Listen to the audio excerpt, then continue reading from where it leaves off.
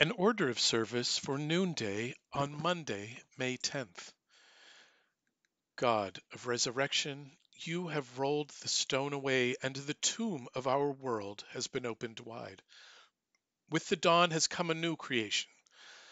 Let our celebration today empty our tombs, renew our lives, and release your power. Through the risen Christ, we pray. Amen. O God, make speed to save us. O Lord, make haste to help us. Glory to the Father, and to the Son, and to the Holy Spirit, as it was in the beginning, is now, and will be forever.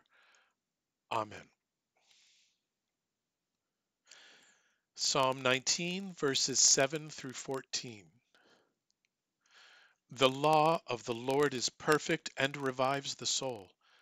The testimony of the Lord is sure and gives wisdom to the innocent. The statutes of the Lord are just and rejoice the heart. The commandment of the Lord is clear and gives light to the eyes. The fear of the Lord is clean and endures forever. The judgments of the Lord are true and righteous altogether. More to be desired are they than gold, more than much fine gold.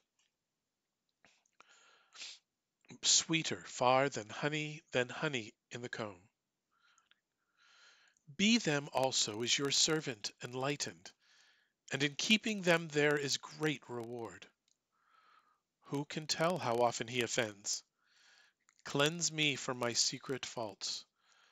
Above all, keep your servant from presumptuous sins. Let them not get dominion over me.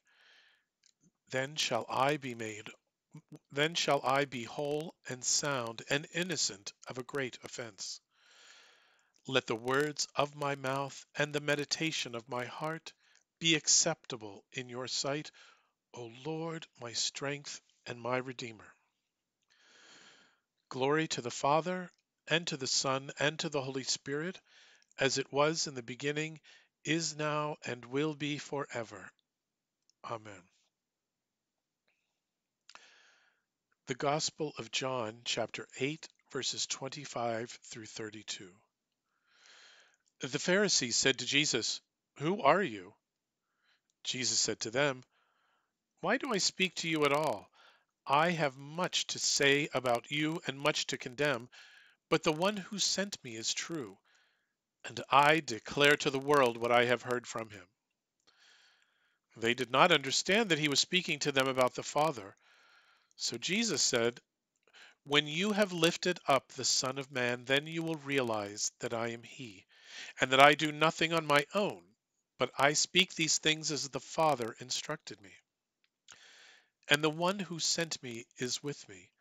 He has not left me alone, for I always do what is pleasing to him." As he was saying these things, many believed him.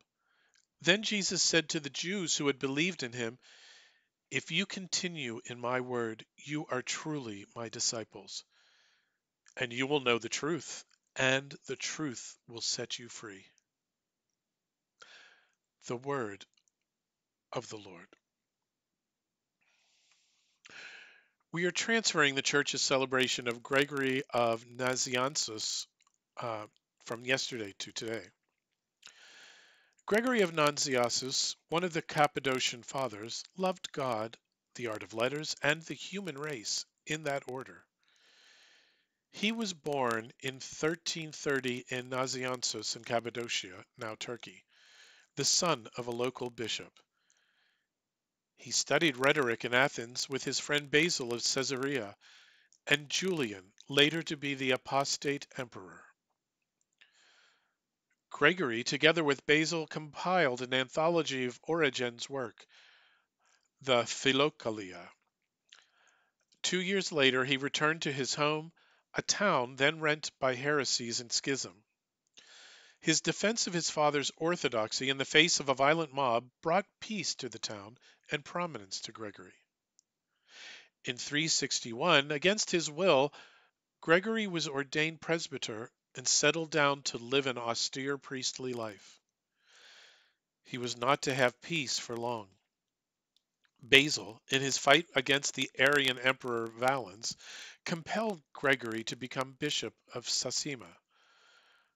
According to Gregory, it was a detestable little place without water or grass or any mark of civilization. He felt, he said, like a bone flung to the dogs. His friendship with Basil suffered a severe break. Deaths in his family and that of his estranged friend Basil brought Gregory himself to the point of death. He withdrew for healing. In 379, Gregory moved to Constantinople, a new man and no longer in disrepair or despair. He appeared as one afire with the love of God. His fame as a theologian rests on 5 sermons he delivered during this period on the doctrine of the Trinity. They are marked by clarity, strength, and a charming gaiety. The next year, the new Emperor Theodosius entered Constantinople and expelled its Arian bishop and clergy. Then, on a rainy day, the crowds in the great church of Hagia Sophia acclaimed Gregory bishop after a ray of sunlight suddenly shone on him. Power and position meant nothing to Gregory. After the Ecumenical Council of 381, he retired to Nazianzus, where he died in 389. Among the fathers of the Church, he alone is known as the divine, the theologian. Lord, have mercy. Christ, have mercy. Lord, have mercy. Our Father, who art in heaven, hallowed be thy name. Thy kingdom come, thy will be done on earth as it is in heaven. Give us this day our daily bread, and forgive us our trespasses, as we forgive those who trespass against us. And lead us not into temptation, but deliver us from evil. Lord, hear our prayer, and let our cry come to you. Let us pray.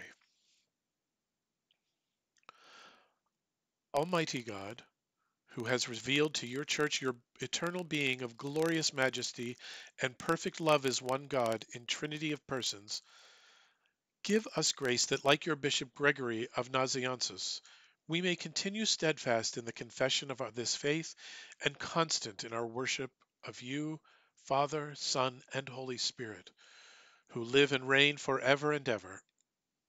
Amen. As the sun rises higher in the sky, so may the Lord be exalted in our lives. As the spring flowers display their beauty, so may the Lord be glorified in our lives. As the fresh green leaves on the trees announce the spring, so may the Lord be known in our lives. Creator God, whose faithfulness is seen in the coming and going of the seasons, whose love is seen in the renewing of the earth, guard and guide us, keep us and bless us, now and forevermore. Amen. Let us bless the Lord.